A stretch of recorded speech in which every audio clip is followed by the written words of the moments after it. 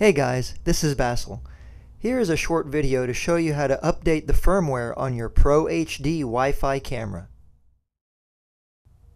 To get started, open up a browser, preferably Internet Explorer or Firefox. The first thing you'll want to do is check for updates on amcrest.com/firmware.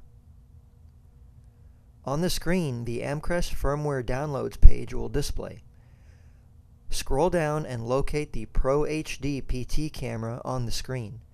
It should be called IP2M. If there is a firmware update available, it will display under Downloads. At the time when this video was made, there was not an update available. However, if you are watching this video in the future, there should be one available, and it would have an icon similar to one like this. To download the firmware update once it's available, click on the icon.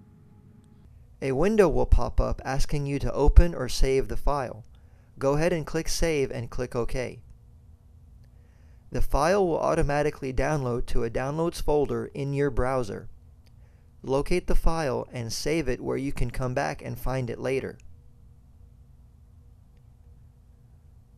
On your Windows PC, open the Amcrest ipconfig tool. Locate your camera in the list and click on the E to the right to access your camera. Type in your credentials and then click Login. You will need to download and install the plugin. Go ahead and click Yes and Allow on the prompts and click Install. After it is done installing, log in one more time and it will bring up the live view screen. From there, click on Setup in the top right of the screen. In the left column, click on System and then click Upgrade. In the Upgrade menu, there is a Browse button to let you select the upgrade file on your computer manually. There is also a button to download the latest update, which will take you directly to the Amcrest firmware downloads page that we went to earlier to download our firmware file. If there is an available update, you can download it. Otherwise, it will indicate that there is no available update at this time. Another way to get this firmware downloads page is to click on the Support tab at the top of the page and select Firmware.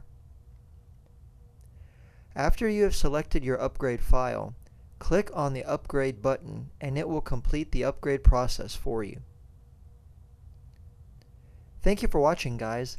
Please subscribe to our channel and take a look at more of our how-to videos for Amcrest technologies.